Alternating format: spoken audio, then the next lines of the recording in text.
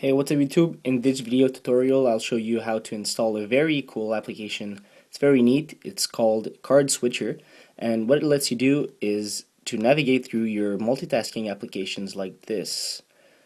So to close an application, you can press on the little X, or you can even just swipe the application upwards. So you can have this, or you can go to your settings and you go down to CardSwitcher, and you can tap on interface style and tap on grid, and you can have your little grid like this with a little preview of multiple applications, and you can press on the X. You can't swipe that one to turn it off, but that's how it works. To install it, you need to go to Cydia, and then you go to manage, then edit, then add, and you'll type in cydia.excellize.com, just like this.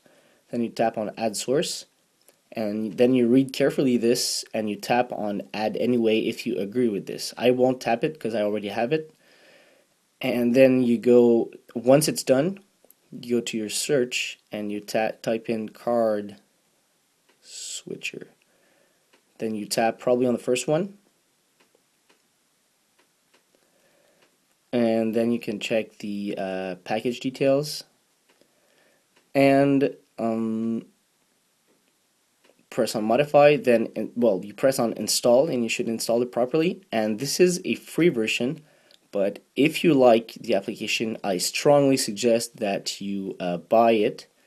It says buy it, so you can go to the regular application, and it's $1.99 if you want to purchase it. If you like it, please purchase it from the original developer. They work hard for their application, and that's it. That's how you use the CardSwitcher. There won't be any icon in your on your springboard, but you can change your activations and such in the general settings, in the settings. So you can change to like double press, short press, well, whatever.